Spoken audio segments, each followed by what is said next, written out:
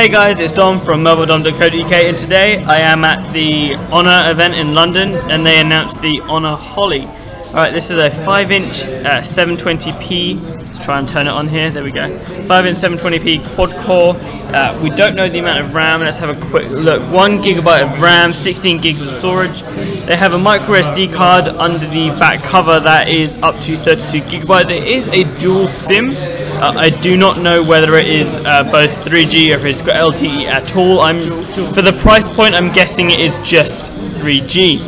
Speaking of the price point, that's where the Holly differentiates.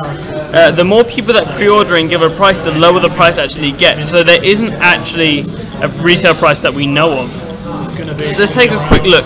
On the front we have the 5-inch 720p LCD, we have the earpiece, the camera and the sensors up here, and at the bottom unfortunately we have capacitive buttons, and I'm not a big fan of these, but well, what can I say?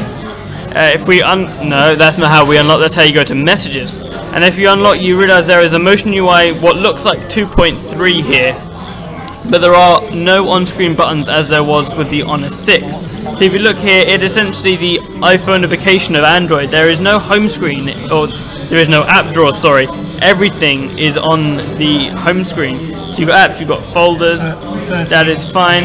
This, not unfortunately, is more like stock Android. With the Honor 6, this was white, and it was incredibly confusing, and the way things worked.